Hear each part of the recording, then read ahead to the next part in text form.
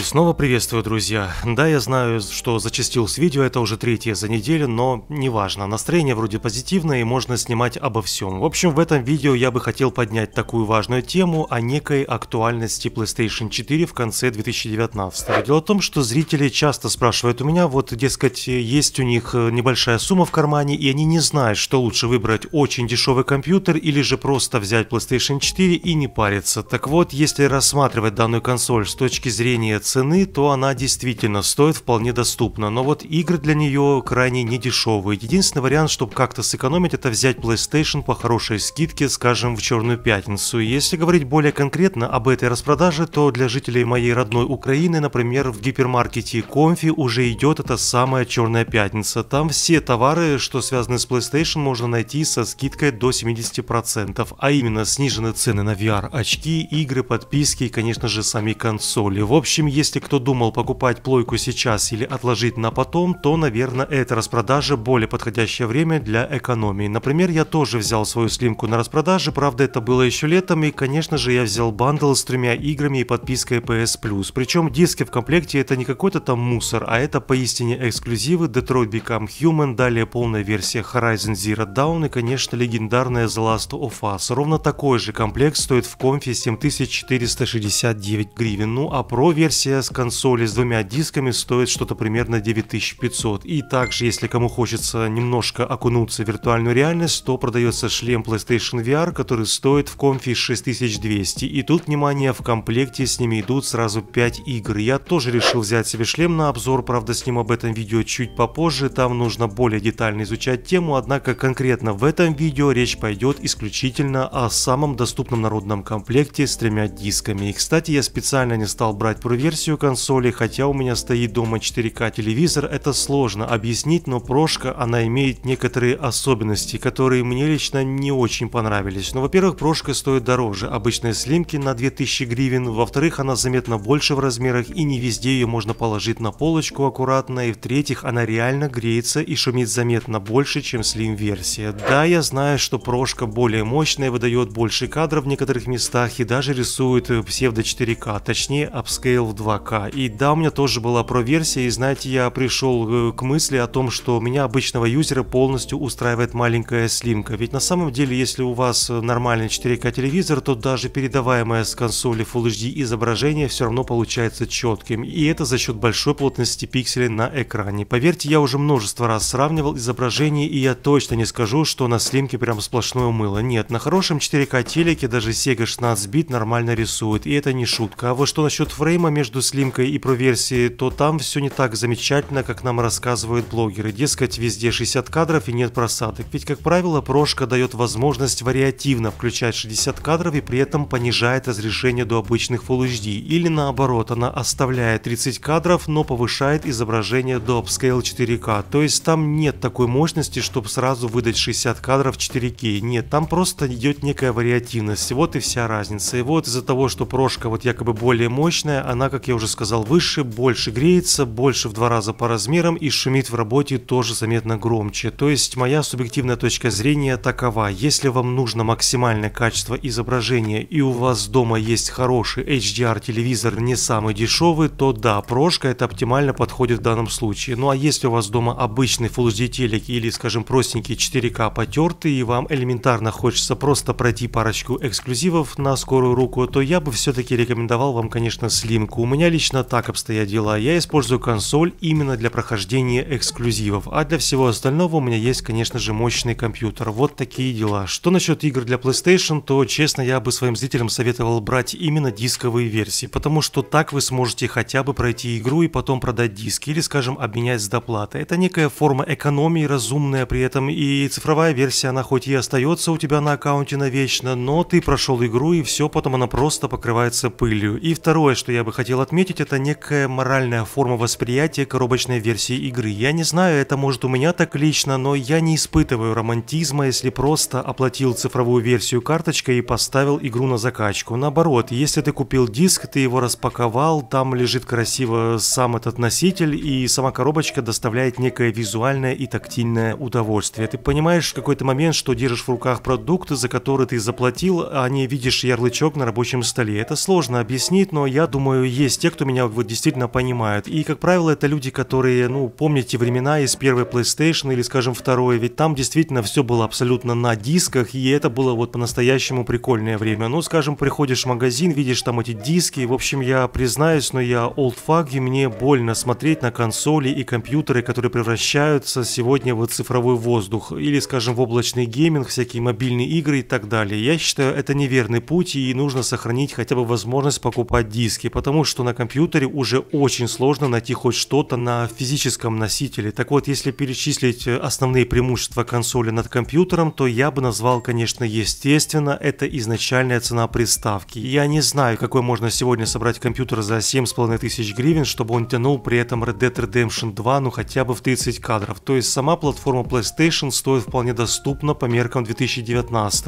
И если ты хочешь тупо просто поиграть, то можно взять приставку, вот там в нее вставляешь диски и вперед. И ПК это такая штука, понимаете, в которой ты изначально хорошо вложился в железо, ну скажем, хотя бы $1000, и потом уже у тебя бесплатный онлайн, и можно даже качать игры с торрента, если вы как бы успешный человек. Поэтому если у вас очень небольшой бюджет и очень хочется поиграть во что-нибудь требовательное к железу, то, конечно, консоль выручает в этом плане. И да, я знаю, что игры стоят немало на приставках, и мне это тоже очень не нравится. Но единственный выход это или закупаться на распродажах вроде Черной Пятницы, или же, как я сказал выше, просто брать дисковые версии, и потом их можно продать или обменять. В общем, в каждой из платформ есть свои плюсы и недостатки, но однозначно, если бы я выбирал между очень дешевым и слабым компьютером, собранным из мусора на AliExpress, или той же PlayStation 4 Slim, то я бы взял, конечно, консоль. Понятное дело, что в идеале это иметь дома обе платформы, и компьютер, и PlayStation, и в таком случае сразу отпадает вопрос и желание сравнивать между собой и спорить, кто круче. Но как бы я понимаю, что не у всех есть такая возможность, и поэтому стоит как бы постоянно выбирать. Вот такие дела. Надеюсь, я донес свои основные мысли для зрителей, а далее уж как бы решать вам. На этом у меня все, друзья. Всем желаю здоровья и до новых встреч на канале. Хотя, стоп,